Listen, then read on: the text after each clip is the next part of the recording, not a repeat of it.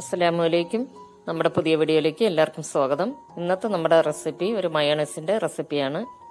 സാധാരണ നമ്മൾ കടയിൽ നിന്നൊക്കെ വാങ്ങുമ്പോൾ പച്ച മുട്ടയൊക്കെ കൊണ്ടുണ്ടാക്കിയിട്ടുള്ളതാണ് നമുക്ക് കിട്ടുന്നത്. അതുകൊണ്ട് തന്നെ പലർക്കും അത് കഴിക്കാനൊന്നും ഇഷ്ടപ്പെടാറില്ല. ഇത് മുട്ടയോ എണ്ണയോ ഒന്നും ചേർക്കാതെ തന്നെ ഉണ്ടാക്കിയെടുത്തിട്ടുള്ള ഒന്നാണിത്. പാലും ചേർത്തിട്ടില്ല. നല്ല ഹെൽത്തി ആയിട്ടുള്ളൊരു മയോണൈസാണിത്. നമുക്ക് സമാധാനമായിട്ട് കഴിക്കാൻ പറ്റുന്ന രീതിയിലുള്ള ഇൻഗ്രീഡിയൻസ് ആണ് ഇതിൽ ചേർത്തിട്ടുള്ളത്. ചപ്പാത്തിക്കൊപ്പവും പൊറോട്ടയ്ക്കൊപ്പം ഒക്കെ കഴിക്കാൻ പറ്റിയ നല്ലൊരു സൈഡ് ഡിഷാണിത്. ഇതെങ്ങനെയാണ് ഉണ്ടാക്കുന്നത് നമുക്ക് നോക്കാം.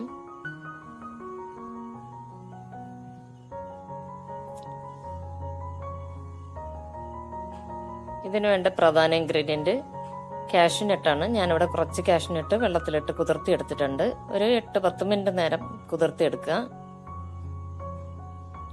നന്നായിട്ട് കുതിർന്ന് വന്നതിന് ശേഷം നമുക്കത് വെള്ളമൊക്കെ മാറ്റിയതിന് ശേഷം നമുക്കതൊരു മിക്സിയുടെ ചെറിയ ജാറിലേക്ക് മാറ്റി കൊടുക്കാം.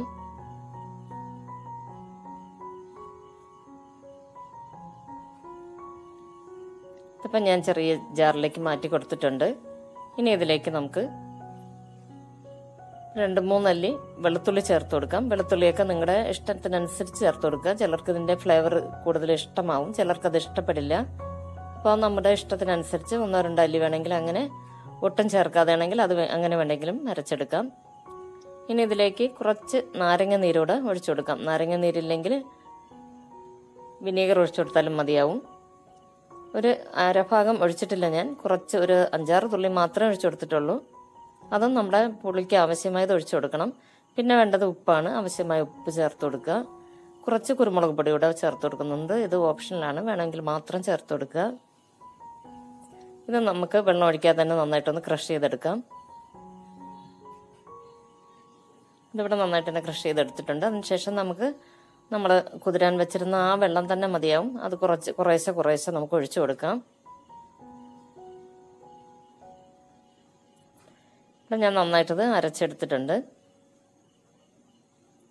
നമ്മുടെ മയോണൈസ് ഇവിടെ തയ്യാറായിട്ടുണ്ട്. നല്ല ടേസ്റ്റി ആയിട്ടുള്ള മയോണൈസാണത്.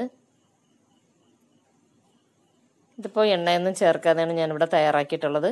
ഇനി നിങ്ങൾക്ക് വേണമെങ്കിൽ ഇതിൽ കുറച്ച് ഒലിവ് ഓയിൽ ചേർത്തിട്ട് നന്നായിട്ട് ഒന്നും കൂടെയും അരച്ചെടുക്കാവുന്നേ ഉള്ളൂ. അരച്ചെടുക്കുമ്പോൾ പ്രത്യേകം ശ്രദ്ധിക്കുക, നിർത്തി വേണം അരച്ചെടുക്കാൻ.